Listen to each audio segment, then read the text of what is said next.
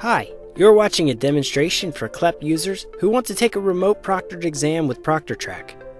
In this demo, we'll show you how you can select remote proctoring when registering for your CLEP exam. Take a look. After you have selected the desired exam and logged into your College Board account, you will be prompted to enter your personal information, which includes your name, address, and contact details. Make sure that your name matches your government-issued ID that you'll need to show on exam day. Click on Save and Continue to proceed. Carefully fill in your personal details, making sure no mandatory fields are left blank. Here, you can also check if you're eligible for Dante's funding. Click on Save and Continue to proceed to the next section.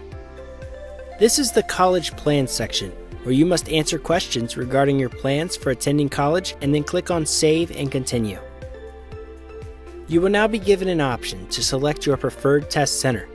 Make sure you select via remote proctoring as your preferred mode and check the box to agree to the proctoring requirements only after reading and understanding the remote proctoring requirements section. Key requirements include 1.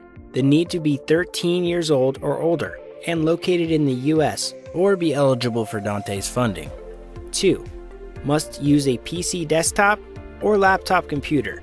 No Macs. And 3. Must test alone in a private room. Click on Save and Continue to proceed. Please note that you will be charged a $30 fee when clicking on the remote proctoring option as the preferred test center, except if the test taker is Dante's funded. If you need any accommodations, select Yes or else select No, and click on Save and Continue. Note that if you select Yes, you'll need a College Board approval to take a remote proctored exam with accommodations. Visit the CLEP website to learn more about accommodations for remote proctored CLEP exams. This is a general survey that you can quickly answer and then click on Save and Continue.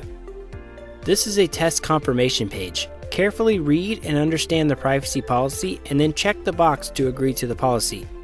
Similarly, go through the retest policy and check the box as shown to agree. Select the option that describes when you decide to take the CLEP exam, and then click on Save and Continue. On the Send Score Information page, select the appropriate option from the drop-down menu and check the box to agree to the guidelines before proceeding to the next step by clicking Save and Continue. Please review all the information before placing your final order. Scroll down, check the I agree to the College Board Terms and Conditions box, and click on Place Your Order to place your order. You have now successfully confirmed your order.